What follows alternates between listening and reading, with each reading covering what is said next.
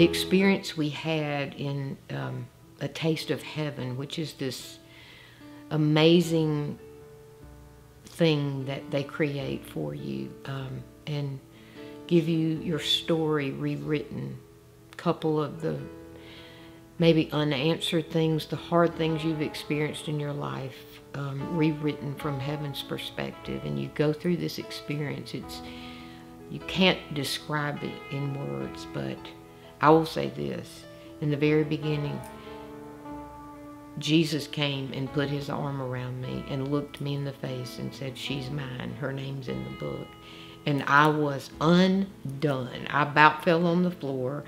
But he held me up, and that was just the beginning. And seeing the reframing of your story, and that's part of what you learn how to do, and as well as coach other people if that's what you do, but just individually as a person to see and learn how to move forward in reframing your story, and in learning how to drill down to the real heart of what's going on in your journey and what God's doing.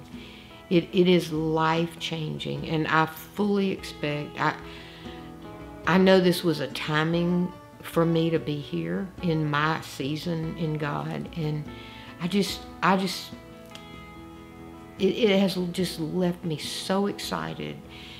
And I've got some action steps for some things that I know are going to complete some healings in my heart, but it's just like, woo, you know, getting ready to take off. And I have these tools. It's not just a book. It's tools that you literally have learned how to use, and you can move forward, and you can take it, even if you're not a coach.